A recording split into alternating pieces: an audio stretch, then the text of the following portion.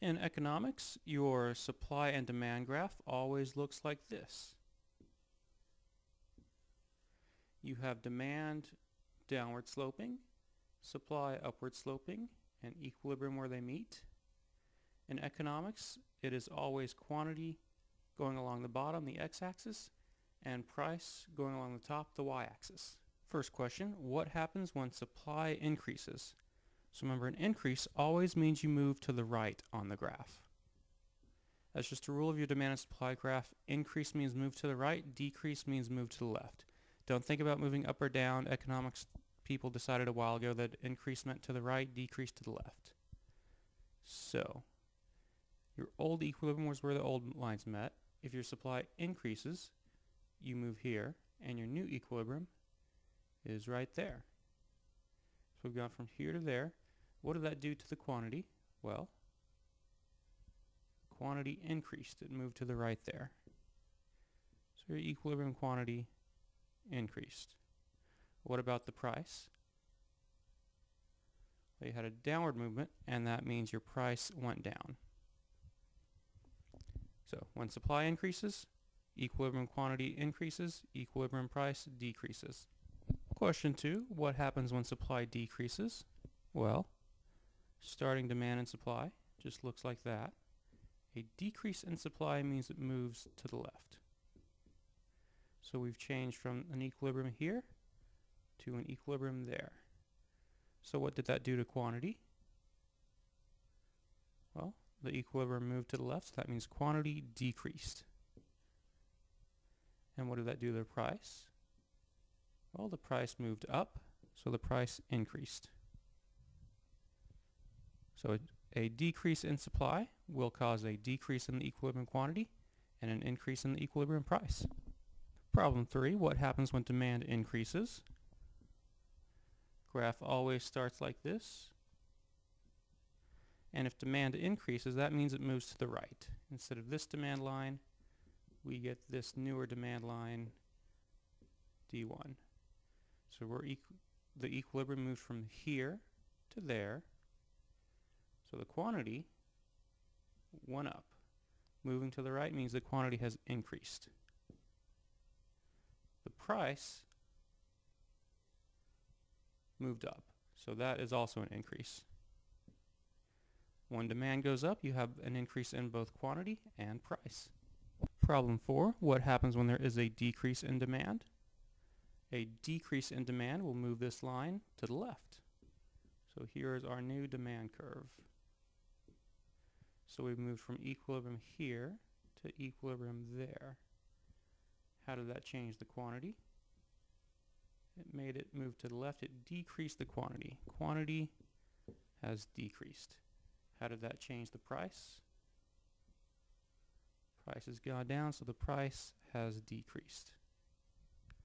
So when there is a decrease in demand, that will cause a decrease in both the quantity and the price. Problem 5, what happens when there is an increase in supply and an increase in demand? Well, you always want to draw your graph to find out. And you always start with the plain old X shape like that. So let's see, an increase in supply is going to move supply to the right.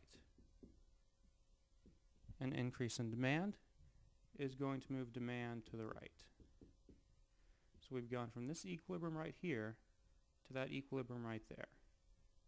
Now when you have two changes, a change in supply and a change in demand, you only know one thing for sure. What we know for sure is that that definitely went to the right. Our quantity has increased. Our price, on the other hand, depending on how big those increases are, my price, it could be up there or it could be down there. The price really could have done anything. The price, we don't know what it did.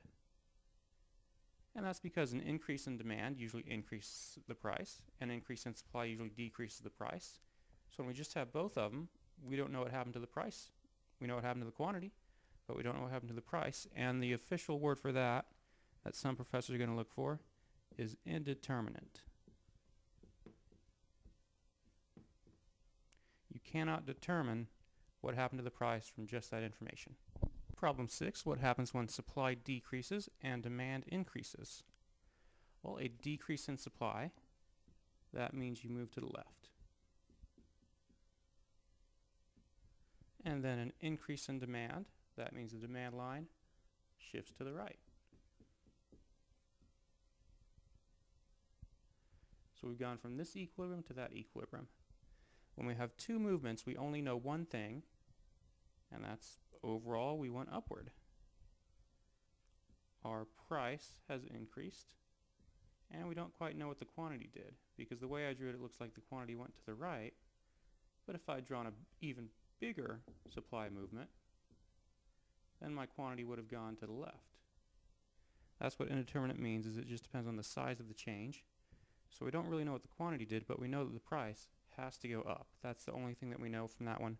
Price increases, quantity is indeterminate. Number 7, what happens when supply increases and demand decreases?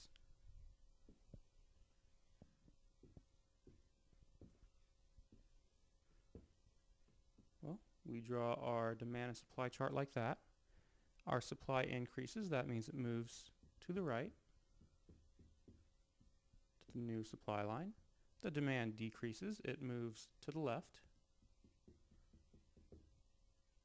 And overall, we have gone from this equilibrium here to that equilibrium there. Overall, that's mostly a downward movement. That's mostly a change in price. Price has decreased, and quantity is indeterminate. Problem number 8, what happens when supply decreases and demand also decreases? Like all these problems, we start by making our demand-supply chart. Demand, supply, quantity, price. And a decrease in supply is a movement to the left. A decrease in demand is a movement to the left. And we've gone from this equilibrium to that equilibrium.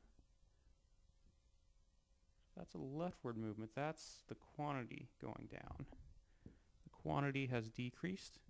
The price we can't be sure about. That's going to depend on exactly how big those movements in supply and demand are. So when supply decreases and demand decreases, your quantity goes down and you don't know what happens to the price.